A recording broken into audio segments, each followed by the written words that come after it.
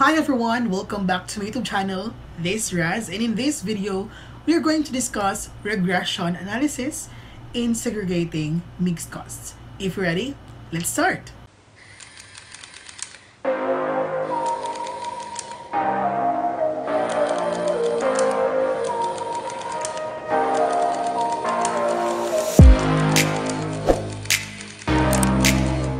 In our previous two videos, we have discussed already the concept of cost. Costs could be classified whether fixed, variable, or mixed. In an actual production, we need to identify which cost is fixed and which is variable. Fixed costs will remain the same whether the production increases or decreases, while variable costs will vary depending on the production levels. When the production level increases, variable cost also increases.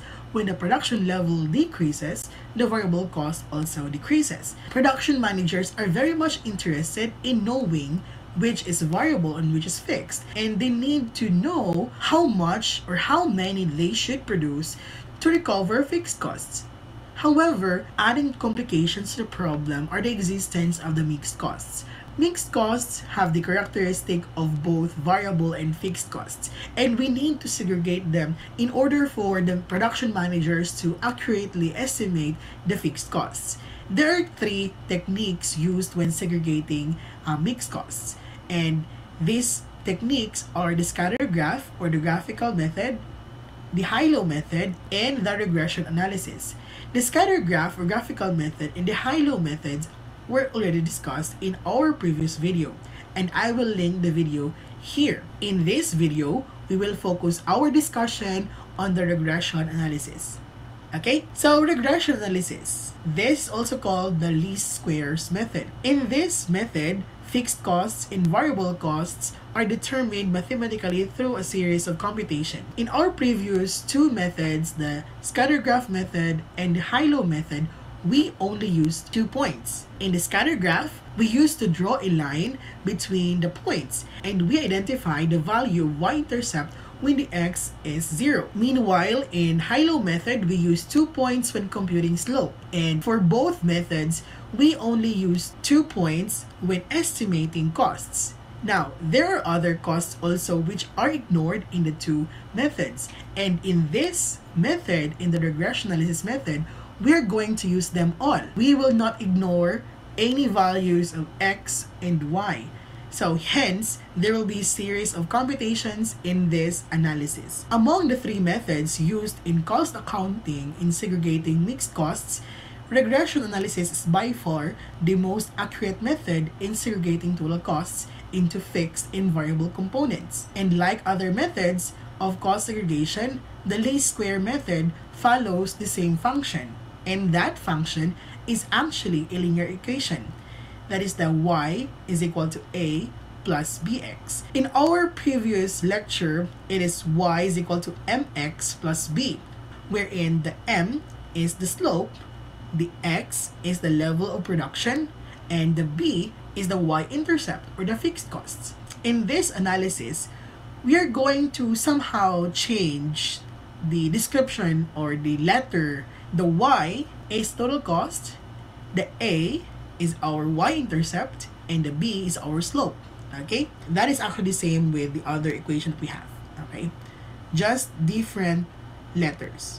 The y-intercept equation is further extended in this analysis into summation of y is equal to na plus the b times the summation of x.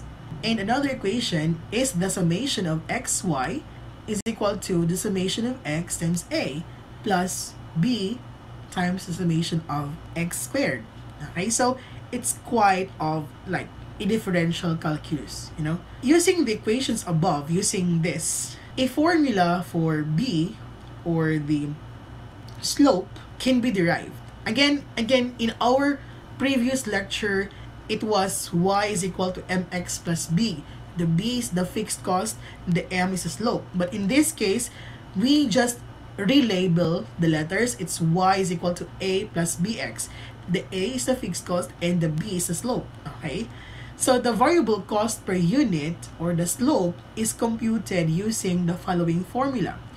B is equal to the n times the summation of xy minus the summation of x times the summation of y all over the n times summation of x squared minus the squared of the summation of x. Okay? So that's how we compute the slope. Again, we will use all the points. In the other previous two methods, we just used 2 points. But in this case, we will use all the points. Okay? So let's have this illustration that we have in our previous video.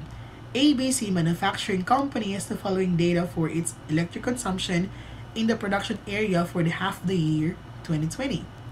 So we have here January to June and so on. Remember, we used the same example in our other video. In our previous two videos, we focused only on 2 points. But in this case, in this method, we are going to use all of them. Okay, so the x here, again, is the production level. This is our independent variable. And the y, the dependent variable, is the amount of electric consumption in US dollars. Okay, so our first step is to prepare a table. This table, we have the n. So this n is our level, how many levels. So there are 6, January, February, March, April, May, and June. So there are 6n. And the units of production, we have the x is 1,000 and so on. And the costs, or the y, is equal to 4,890 and so on.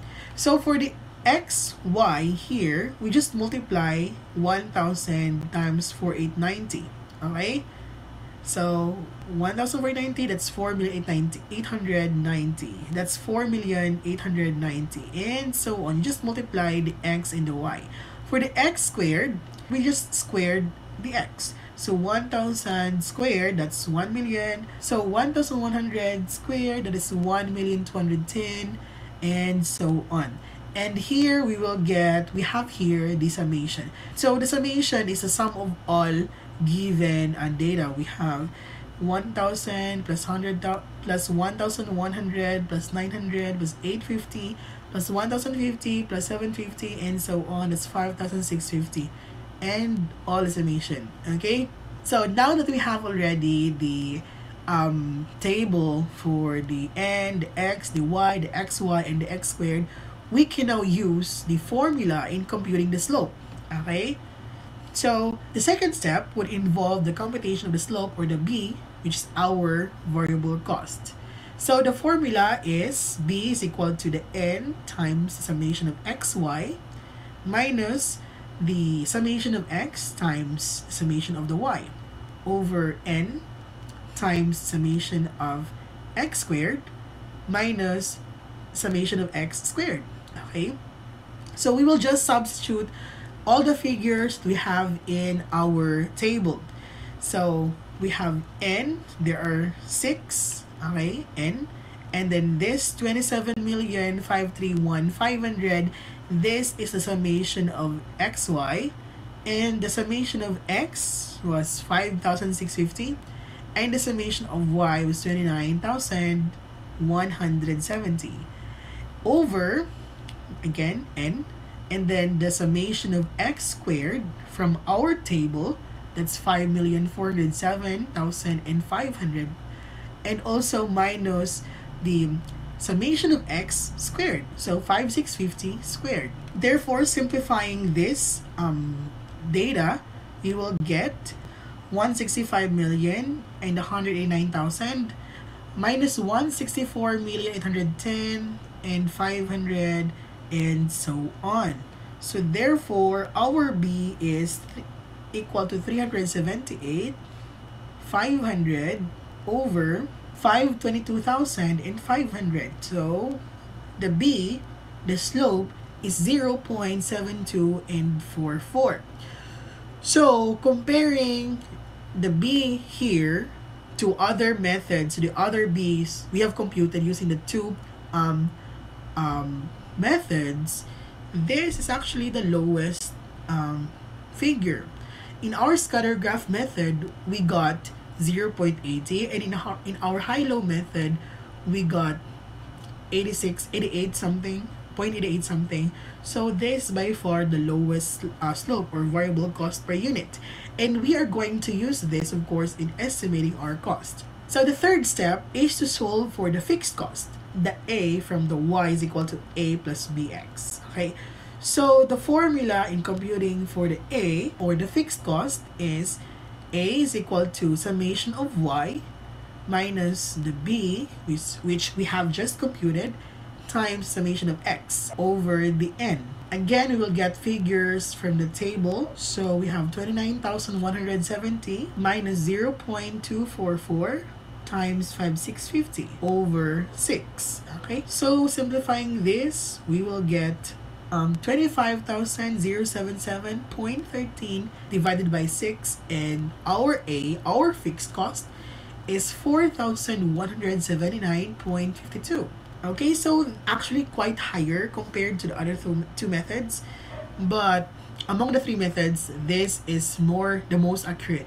So we already have now the fixed cost and of course the variable cost per unit of production. So we can now try to estimate or project an electricity consumption for 80 months. Okay, so let's try this. Let's estimate. Suppose the month of July estimated at full production level of 1,500 units. How much would be the estimated cost of electricity? We are going to use the Y is equal to mx plus b. Okay, so that's the basic linear equation. Okay, or you can also use the Y is equal to A plus bx. That's actually the same. Okay, so our slope or the variable cost per unit is 0.244 times 1,500, the production level, the X, plus the fixed cost or the B, 4,179.52. So again, if you are using this formula or equation, this is our y-intercept or fixed cost, and m here is our variable cost per unit or the slope. Simplifying these terms, so we will get 1,086.60 plus 4,879.52. So therefore, our total estimated cost for the month of July would be 5,266.12. So basically, that's how you do the regression analysis.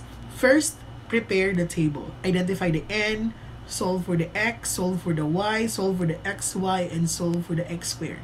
And sum it all. Sum everything. Okay? And just substitute, don't use the formula. That's basically it. I hope you learned a lot from this video, and thank you so much for watching. If you love the discussion, give me a thumbs up, and if you're new to this channel, please subscribe, click the bell, so you'll be notified whenever I will upload new videos. Thank you and bye!